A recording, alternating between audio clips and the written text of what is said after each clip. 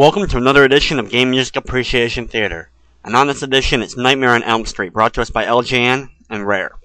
Now LJN is notorious for making bad licensed games on the NES, including Karate Kid, Jaws, and one of my least favorite games of all time, Back to the Future Part 2 and 3. However, Nightmare on Elm Street and Friday the 13th, two horror games that they've made, I actually consider good games. Nightmare on Elm Street does have its problems, but it's a decent platformer in the end with a good soundtrack. A little weird at times, and some of the best parts of the music don't kick in till late in the song, but it's definitely worth listening to. Now let's listen to my 5 favorite songs from Nightmare on Elm Street, and we're going to start with the song you hear, In the Cemetery.